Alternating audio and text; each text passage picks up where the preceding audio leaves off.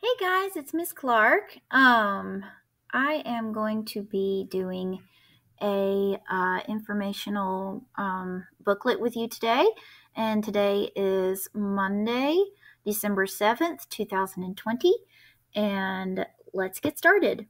So our I can statement for today is I can determine the main idea of a nonfiction text using key details from the story. Okay, so some of our vocabulary words are tradition, edible, dedicated, and artificial. Okay, so the first part is what is the VIP or main idea?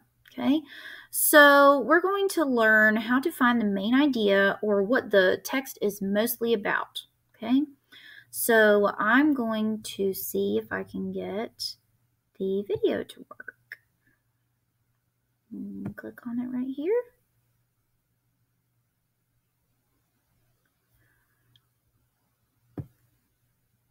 It's going to make me log in. That's fine.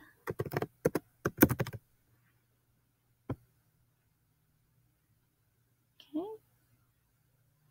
All right, so you may have already seen this video before in class, but it would be a great review. Write about it. To go ahead and listen to it again.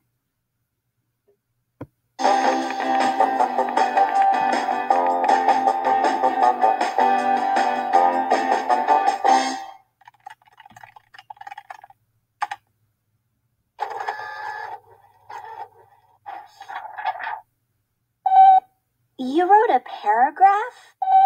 Roller coasters move in different ways.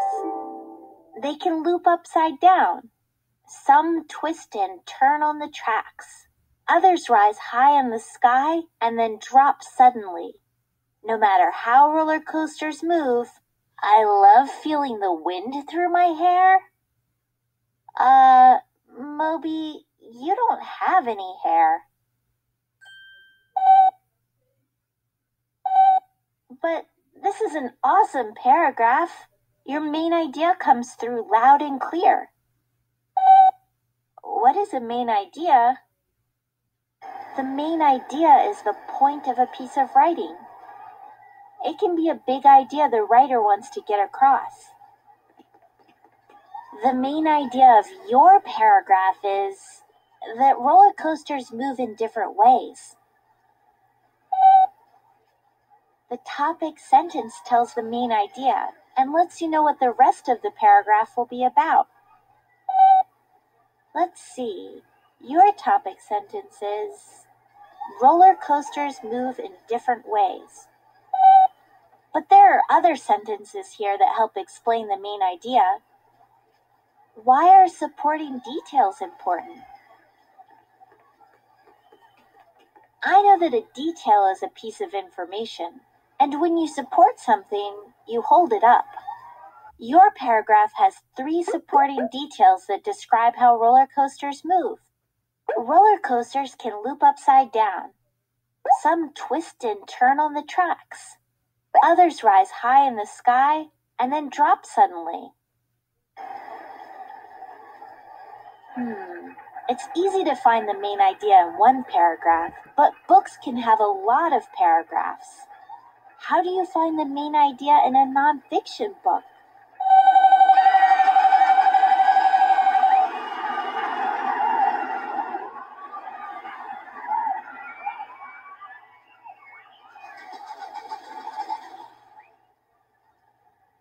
I know that a book can have one big main idea, and each chapter has a main idea that supports the big idea of the book.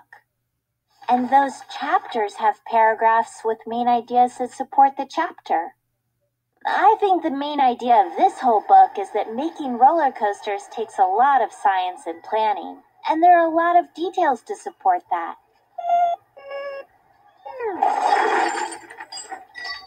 But that's nonfiction. So, how do you find the main idea in a story? This is a great story. The main idea? Not sure. But I can find out by looking for clues in the story. In the story, a girl goes on her first roller coaster. She has butterflies in her stomach and wishes she had never gotten in line. But her big sister promises to hold her tightly.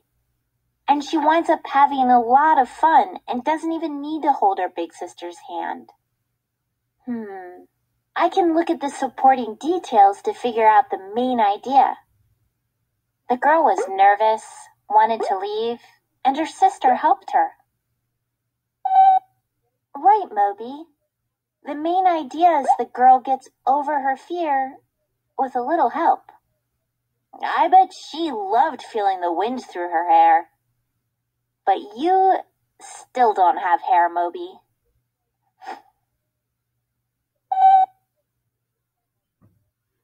All right, so let's look back at our text that we're going to read.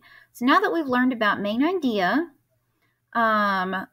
before you read, so we're going to read the title, what is the text about, and then what is the topic. And then during reading, we're going to look for and carefully read text features. Is the text fiction or nonfiction? Well, I can answer that. It's nonfiction. Look for information, words, and pictures that are repeated. Then after we read, we're going to think about the most important part, and then what details and examples back up and support the main idea. So remember, our I can statement, today our goal is to determine the main idea of a nonfiction text using details. All right, so now let's read about evergreen trees. All right. So, history of Christmas trees. The tradition of using evergreen trees at Christmas time comes from Germany. This became popular in the second half of the 19th century. Back then, people used to only use edible items to decorate their trees. Edible means like you can eat it. So they used things that they could eat and put them on their trees.